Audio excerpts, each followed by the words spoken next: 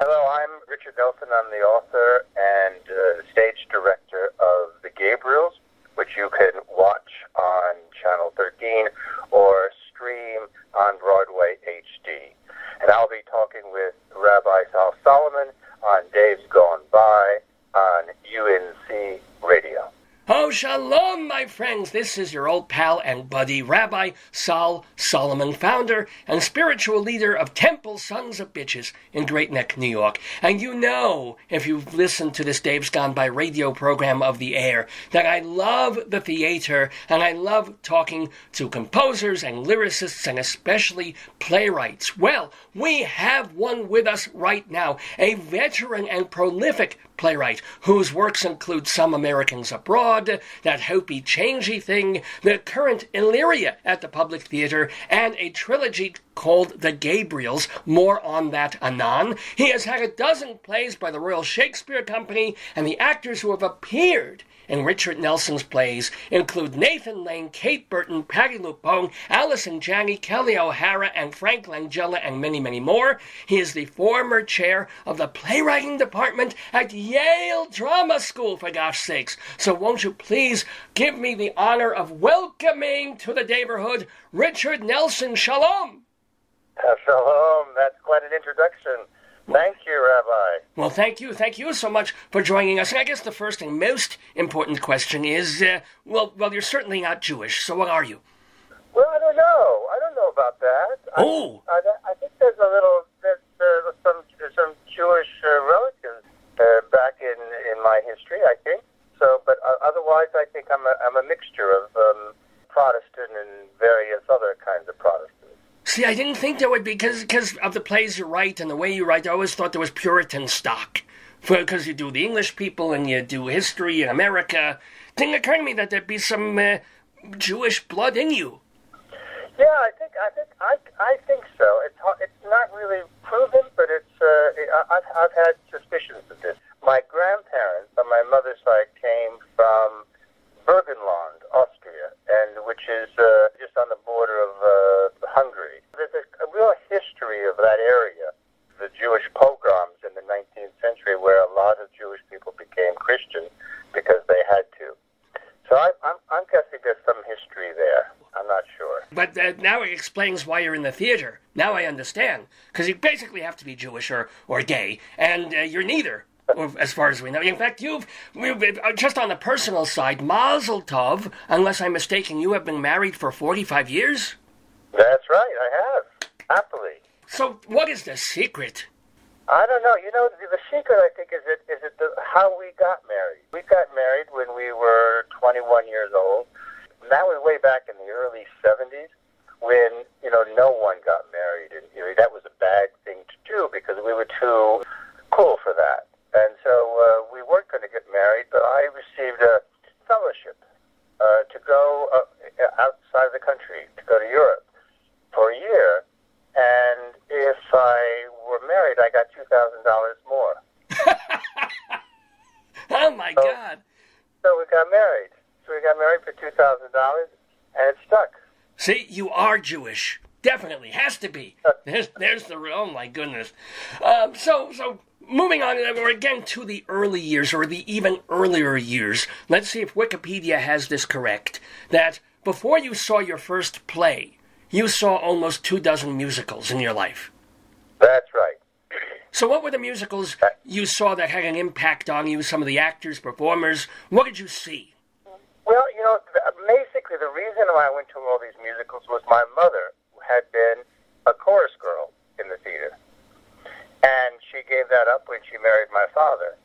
So she loved musicals, and so she took me to these musicals, and so I went with her, and I loved them. They had a whole range of things. They could be. I remember seeing Funny Girl, for example. We had bought tickets before it opened, so we saw Funny Girl a week after it opened. And you're talking about in New York. You're talking Broadway, yes? New York. Yes. In New York, and then later in Detroit, where we lived as well, when I was a little bit older. So you saw Funny Girl with Barbra Streisand, I imagine? Barbra Streisand, but she had a huge range of things, from things, something called Mr. President that Irving Berlin wrote. Yeah. often not the Flora the Red Menace with Liza Minnelli. That was Kander and Ebb, wasn't it? Kander and Ebb, that's right. Yeah. And so a whole bunch of things like that. And not always, Here's Love, Meredith Wilson, his follow-up after Music Man, which is about Santa Claus. These are just coming to my head right now, that things that I've long forgotten. But did any one of them that you saw make you go, oh, I want to do this? No, I think it wasn't the show so much as I just loved being in the theater, and I loved the whole presentation, the whole thing of it. That somehow that got under my skin and got me really interested in the theater. And so by the time I was 12, I was finding myself in the library, saying, oh, what's this play, Death of a Salesman? Maybe I'll read that at 12. Uh-huh. So I got interested in that, and by the time I was 15, I was writing my own plays. Oh, man. So and never stopped. Do you remember the first play, even as a teenager there, that you wrote and what it was about? I really don't remember too much. Santa Claus appeared in it in some way. I just remember that. And I wrote it. It was never performed, but I did in high school have a reading of it. So that was the first time. But I really don't quite remember. In college, on the other hand, I did a number of plays, like 13, 14 plays in college. Wait, you wrote 13 or 14 plays in college? Yeah, that I've been produced as well. I mean, some of the plays were only like 20 minutes long. Some of them were an hour and 10 minutes long. A range like that. So it's not like 14 full-length plays. No, but even so, that's considering the load that a college student would have to sit down and write 20 plays, most of which would have been probably extracurricular as opposed to for a course, right? Yeah. Oh yeah, there was no theater department when I went to college, so this was all extracurricular. But the faculty were wonderful. They just left me alone and allowed me spaces to do what I wanted, and that was a great way of learning. So how did you make the jump? Okay, you're a senior in college. You've written these plays. They were done in that college situation, in that college setting. How did you go from that to making your way as a professional dramatist? Well, it took a while. When I went to Europe with my new wife with the extra $2,000, we then came back and we lived outside Philadelphia, and there for about a year and a half. On the radio, there was the public radio station, WUHY, I think, or something like that, in Philadelphia. I went to them, and they gave me an hour slot once a month to do radio drama. Oh, my God. They didn't pay me or anything, but we did radio drama for a year and a half, once a month. So that was another, 10 or so plays that I wrote, which was exciting, but still it was all amateur. I mean, we weren't paid. And then I was submitting my plays to theaters, and I happened to send one to Los Angeles to the theater, the Mark Taper Forum. Oh, yeah. And they got in the slush pile, and someone in the literary office picked it up and liked it and showed it around, and they wrote me and they said they wanted to do it. So that was in 1975. And was that the Blonsky play or what? Exactly, yeah, The Killing of Yablonsky.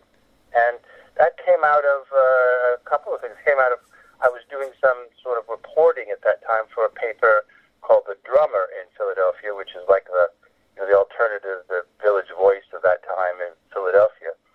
And I was covering this trial about the killing of Jack Yablonsky. So I wrote this play, which was not at all a realistic play, quite a fantasy in a way, about the notion of reporting and news. And it picked up in L.A., and then it was done in New York, and L.A.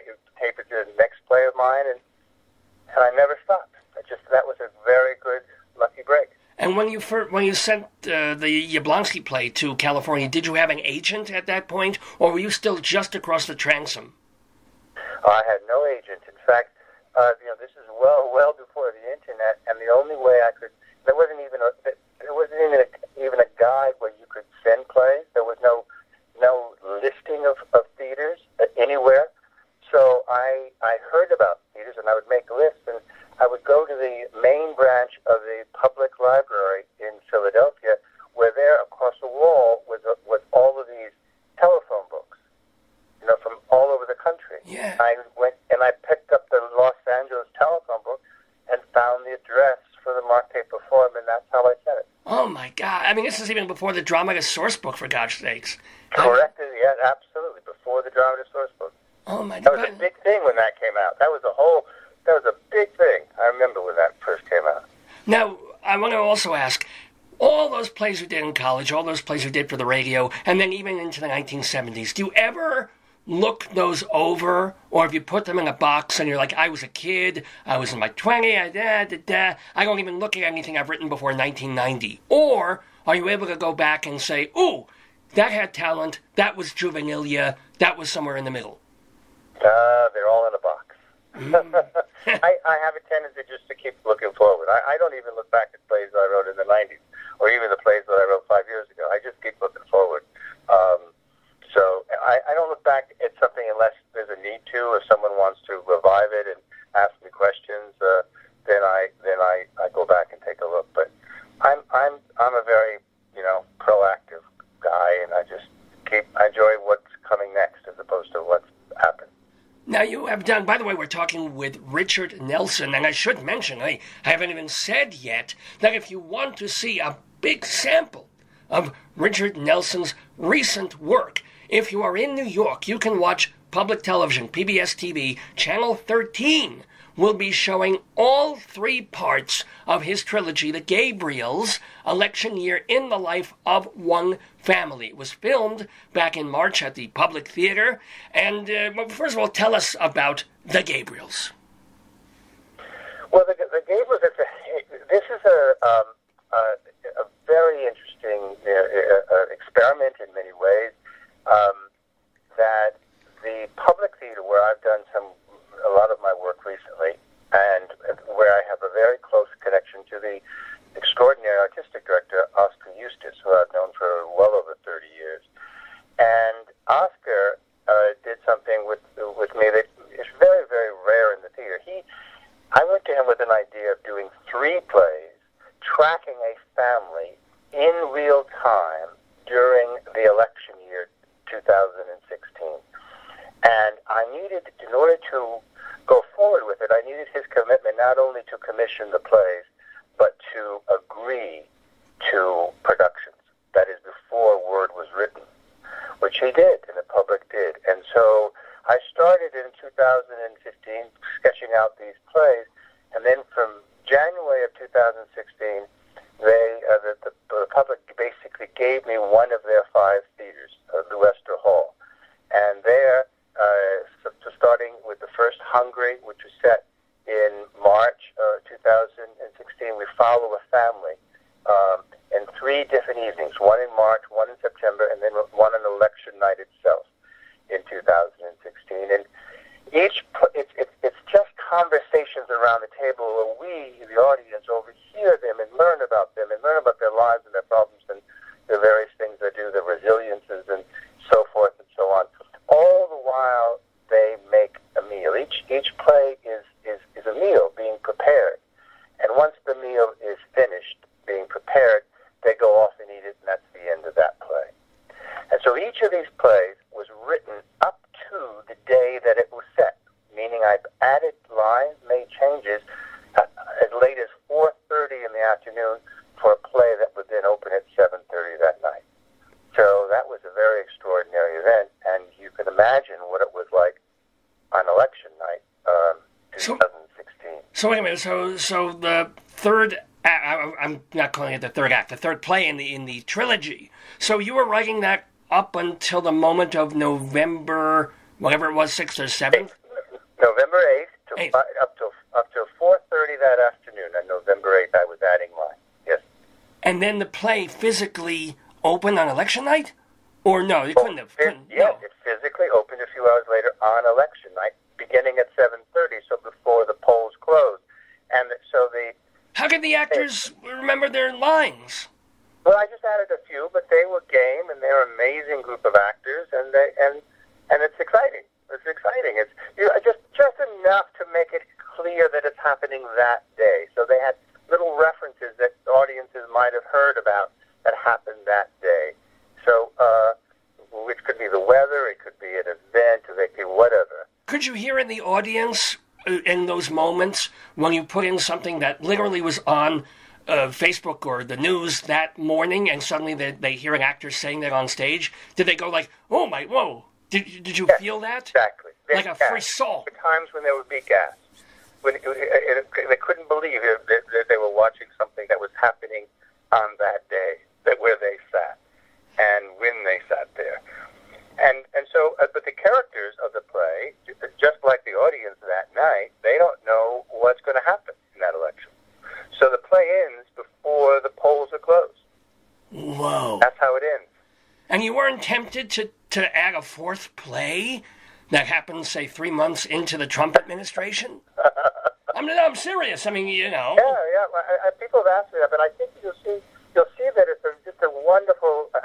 I think it's just a wonderful a series of snapshots of a very significant time in our country, and I think that as opposed to, and people overhear it, and you right now when you watch them on TV right now, I think one will watch them with that incredible hindsight that the characters don't have, and you'll find things that are very interesting because of that.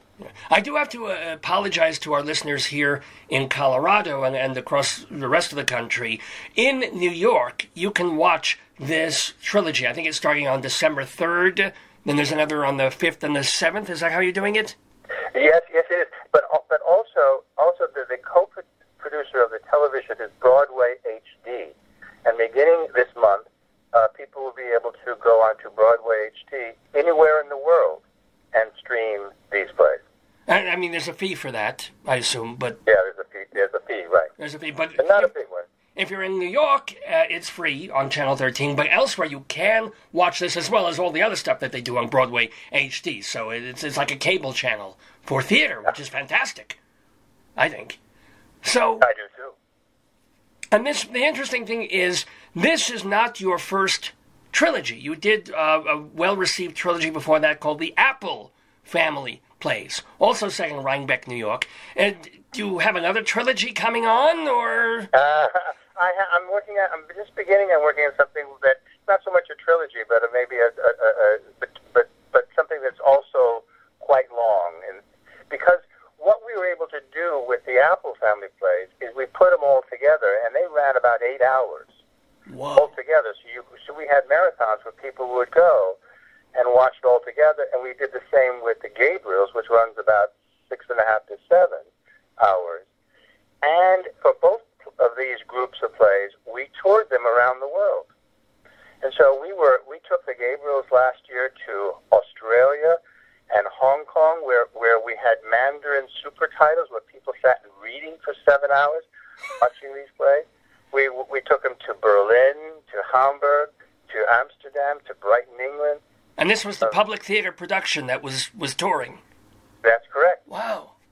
Yeah, and it was an extraordinary event. Everywhere we went, people were surprised, and in part, I got a number of comments of people who just came to thank me because they said, given the world today, it was so important for them to see Americans portrayed who were thoughtful and complicated and questioning, and just it made them feel connected again, human being to human being.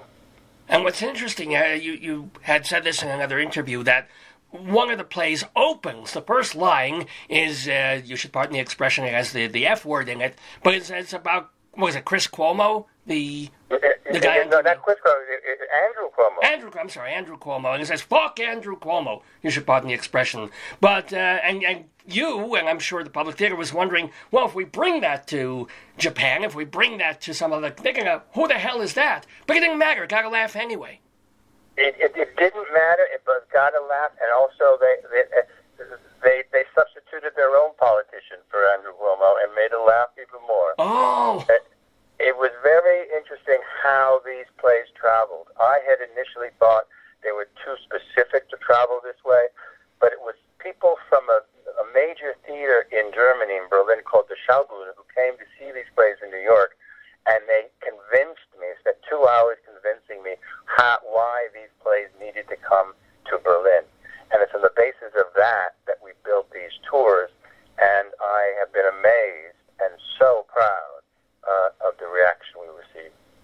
Now, you've been working most of your career either in England or off-Broadway. I didn't realize it was all the touring as well. But you're not doing as much in the UK as you were about a decade or two back, with a lot of stuff at the Royal Shakespeare Company. Is there a reason, or is it just a little hiatus, or what? I think it's a little hiatus. I think what happened is about 15 years ago, when that shift started to happen back to New York, is when I started to direct my own work a great deal.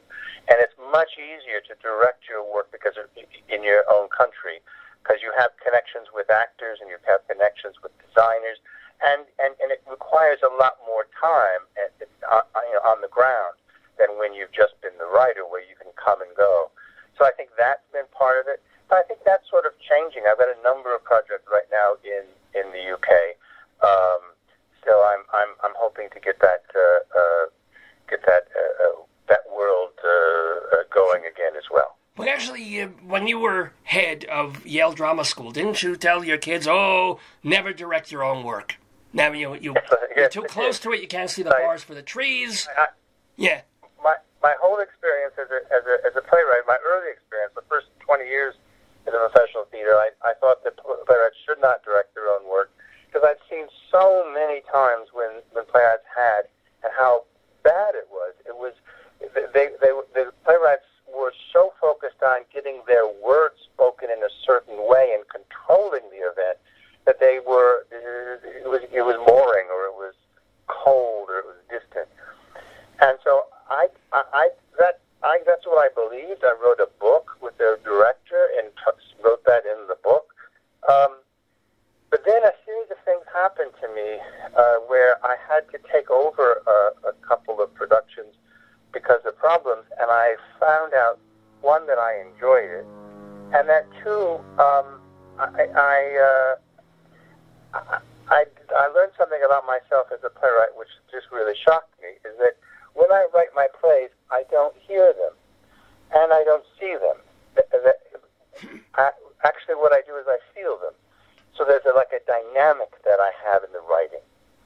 So what that means is I can go into a rehearsal room, and I need to first convince the actors that I don't see, and I don't know how they should sound. I don't know how this play should look. That we will explore it together as a team and a collaboration. But because I can feel the play, trust me, actors, that I know when something's wrong. So if we try something and I say, no, that's not right, let's just try then something else. And so I found that working with really supportive and smart and talented actors, and once they get behind this and realize that I mean what I'm saying, that I don't know, it's a great joy, it's a great collaboration, and you end up with really deep and profound work, I think, with everybody working to the best of their abilities for the same goal. Well, actually, I will put in a plug for the cast of the Gabriels, because one of the actors in there is a recent friend of the Daverhood. He was just on this program about a month ago, J.O. Sanders, who is a very fine actor. And is he in Illyria too, or? No, he's not in Illyria. In Illyria, it's all young people, and the Gabriels are all, actors or characters are in their 50s or 60s or 70s. So he's not, but he is. Jay has been in the earlier the Apple Family plays. I've known Jay when he acted in a play of mine in 1978, I think. Wow. We've known each other that long and been good, close friends. He's about to play Uncle Vanya in a production of Vanya that I'm directing at the Old Globe in San Diego. Oh, mit Mazel! Oh my! Yeah. So we're going to do that. That opens in February. So have you directed? I'm sure with all the stuff you've done, you've directed Chekhov before, because that's kind of tough. No, I never have. I directed a Turgenev, which is sort of a little like A Month in the Country, which is a play that Chekhov admired a great deal and learned from. But no, I haven't. This will be my first time, and I'm very, very excited about it. Now, I'm sorry to gloss over Illyria, which is currently at the Public Theater. Is it until when? Do you remember? Yes, until the 10th of December. So another, another week, basically. Yeah. Oh, good. I think it got extended a week because it was supposed to be like December 3rd, and it was so popular that they added more performances. But Illyria is very special to the Public Theater because it's the story of the Public Theater. It's the story of the beginnings. Indeed, it is. Yes, Joseph Papp, who created the Public Theater, is the main character of Illyria, but he's a very young man, and it's not the Joseph Papp big heroic figure, visionary that we often see or hear described. Is a young man confused, trying to survive. Now, let me ask you, Richard Nelson, I assume you were commissioned by the public to write that piece, especially since it's going on the 50th anniversary of the Public Theater. So how much time did you have to put in for sheer research and background before you could sit down and actually just write a play? It's months. It's certainly months. I had what was the most fun was I had access to Joe's papers in archives, which sit at the Lincoln Center Library, but they're closed. But because the public was behind me, they gave me the key, the access to it. So I spent a lot of time going through those. That was really interesting, and I read a lot. But it took some months, without doubt. Okay. Well, people can still see Illyria at the Public for one more week, and of course you can watch the Gabriels either on Broadway HD or coming up starting this weekend on PBS TV Channel 13 in New York. Do you have time for a couple more questions with us, Richard Nelson? Sure, absolutely. Oh, fantastic. Well, I want to, first of all, get back to musicals for a moment or two. You have an interesting take that you told to Bomb magazine, which I never heard of, me being so afraid of terrorists, but you told them that your take on miking in Broadway theaters might anger purists a little bit. Well, I think what I'm interested in is a kind of I want to create a kind of acoustic sound. So I want it to sound acoustic, so it's not really loud mic, but at the same time that requires that compared to a lot of other miking, it may come across as a little bit soft. So it forces an audience to lean forward and listen and participate and actively listen and actively participate. And that's a little different than what a lot of Broadway shows, certainly what a lot of Broadway musicals do, which is sort of blast at you. Right, I hate that. I have to admit. It's just, you sit there for 2.5 hours and it's just all coming at you in these waves, and you just want to breathe, Exactly. You want to breathe. You want to be treated as a human being, as simply just as an object, as a receptacle of stuff. So that's what I've tried to do. And then when I've done a couple of musicals that I directed, I've tried to make them as human as possible in that way. Yeah. It's just kind of funny because you even mentioned in that article the famous line of people saying, "Oh God, oh for the days when Ethel Merman was in a show and she could sing and her voice would ping against the back of the thing and everybody heard her." But the other part of that is she's surrounded by 30 other actors, where sometimes you have to sit there and go, what did they say? Well, who's that? What did they say? That can be true too. But also, speaking of musicals, for people who are chess enthusiasts, and I don't mean Shelby Lyman, do you think that will ever get another big shot? I don't know. There's a lot of efforts to do that. It had a really good production revival at a theater called The Signature in Washington, D.C., which I saw, which I really liked. They keep meaning I think Tim Rice and the ABBA guys, Benny and Bjorn. I think they keep thinking that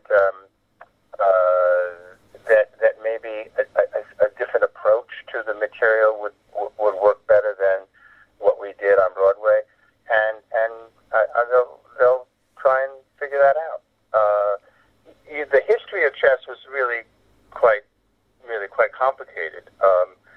They wrote it themselves, and Benny and Bjorn and Tim, and they did it as a through-sung musical. And Michael Bennett was going to direct it, and Michael Bennett had cast it and designed it, and it was going to be a big dance through-sung musical. It was all set to go, and then Michael Bennett quit. And he quit, he didn't say why, but we later learned he quit because he found out that he had AIDS, and he was dying. And so this musical was sort of suspended, and the producers went to Trevor Nunn, who was had big success in Les Mis and Cats and other things. And Trevor said he would come in and do his best, given the design and given the through-sung musical. But if it ever went to Broadway, he wanted to turn it into a book musical. And so that's how I got involved. Once they decided to bring it to Broadway, Trevor, who I knew through the Royal Shakespeare Company, asked me if I would write a new book for it. So you were already trying to sort of shoehorn a libretto into something that was already almost of a piece, which is rather difficult. It was a very complicated, very, very complicated job to do. But one that I enjoyed very much. I really enjoyed it. I worked a lot, obviously, very, very closely with Trevor. And with Benny and Bjorn, I didn't see a lot of Tim because he was away most of the time, but I spent a lot of time with Benny and Bjorn, who I adore.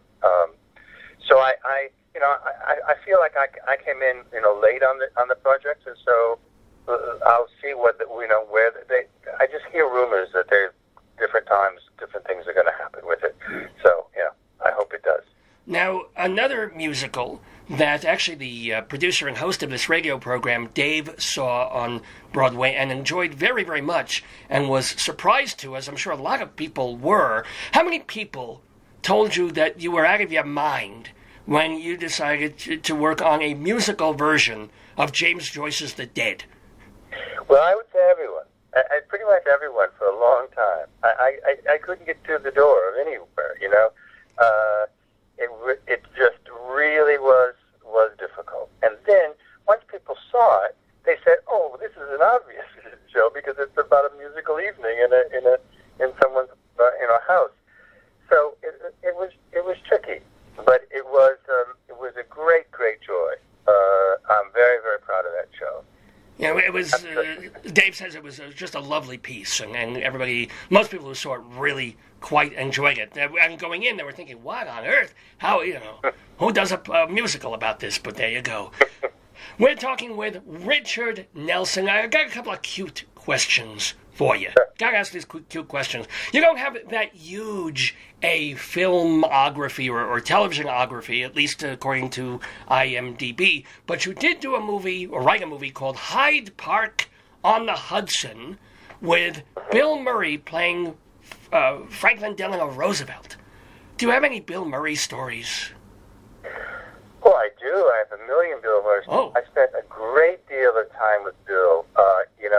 He's one of he's not only a brilliant raconteur, but he's a really generous human being.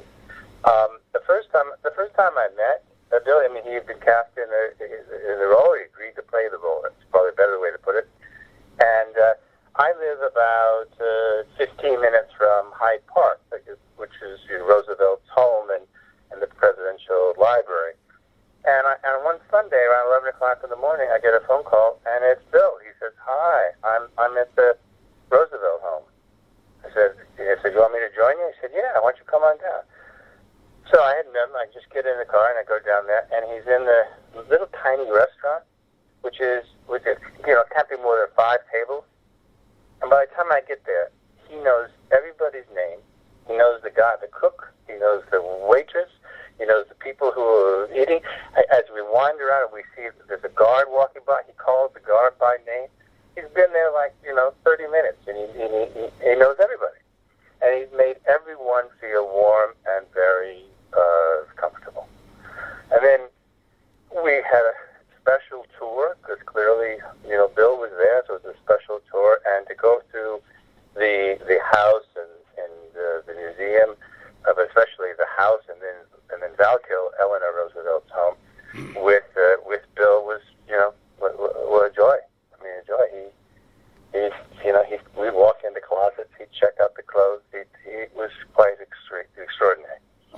it's so lovely to, everybody thinks that when interviewers interview these people, they want the dirt, they want the bad stories, the nasty stories, but we want the fun, lovable stories about the actors and the performers that we love. And it's so great to hear that he really is as he seems to all of us. He really is. He's a really generous, really. I mean, and he talks to people. He talks to people in just such a direct way that people are just, they feel like they know him, and there's no wall there. He's an extraordinary guy. He really is. And I have to ask also about one of my favorite, if not my favorite Broadway actor, Nathan Lane, who was in a play of yours as well. Any stories about him? Nathan came in and did Some Americans Abroad. He actually replaced someone moved to Broadway. And this was quite a long time ago, before Nathan was well known. And I've seen Nathan a million times since then, and he too is a really fine man with a great reputation in terms of just being very supportive, and he's been very generous to me, and gave one heck of a performance in my play. Really, he's known for being comedic, and he's a very serious actor with real serious depth. Well, let me ask one also question here of Richard Nelson in terms of, I'm sure you're supportive of, but are you friends with other playwrights in your and are you all supportive, or is there a little bit of competition there, or a little bit of both? Yeah, I think it's hard to be too close. There's a few playwrights that I've been close to over the years, but mostly I think which is I think understandable because it's such a small pond. I think we circle around each other, I remember I live in Rhinebeck, New York, which is 100 miles north of the city, and I remember when I was living in New York at one time, I went to into the grocery store, and then I ran into two playwrights I know, and they said, "How are you doing? How's your play coming?" And it was like the last thing I wanted to talk about in the grocery store was how my play was coming. I was trying to forget that, and so being in Rhinebeck has been a good, giving me a good distance from that world. Well, we are very lucky and happy to have Richard Nelson in our world, both here in the neighborhood and, of course, first of all, at the Public Theater. You can watch his play Illyria running through next weekend, and it's all about the history of Joe Papp and the Public Theater. And if you are in New York, starting this weekend, you can watch the Gabriels, Election Year in the Life of One Family, is on Channel 13. They're doing 3 separate parts of the trilogy, one day each apart. You just have to look in the listings. If you're not in New York, you can sign up for Broadway HD and watch it there. Last question for you, Richard Nelson. Now that you're in this position of being such a prolific and so produced as a playwright, do you ever still pick up an idea, write 10 pages, 15, 20 pages, and then it never goes anywhere, it gets in the drawer? Or is everything commissioned, and if you start it eventually finishes? No, I've got things that not just 10 pages. I've got hundreds of pages of things that are not done. That's it. That I invested half a year in. But I decided, it just didn't work. It just couldn't work. Yeah, absolutely. It's a crapshoot. You just push yourself. You keep going, and keep trying. And each time you start from that blank page, and who knows where you're going. Well, actually, I'm going to make that the penultimate question. So this is the other ultimate question then. What is your process? Do you map out a certain couple of hours every single day for writing, or do you do it when it strikes you, or what? I'm very organized, and I'm very structured, and I'm very habitual. I have a beautiful office, which is a little house behind my house. I'm there right now, and I'm here every day. I get to my office every day. Over the weekends, maybe only in the morning, but during the week I'm here. I'm an early riser, so I'm here by 8ish, and I work through to lunch, and then I'll try and do more business and other stuff in the afternoon and quit around 5 or 6. So it's really a regular work day. It's just those first few hours is pure creativity. That's fantastic. Absolutely. Well, it's been fantastic having Richard Nelson. All I ask is that you do a next trilogy of a family called Shmulevitz. You should do this. and base one of the characters on me. That's all I ask. I don't ask much. But I also ask everyone to watch Richard Nelson's work and to thank us for having Richard Nelson in the neighborhood. Much more success, much more writing and creativity, and shalom to you. And to you. Thank you, Rabbi.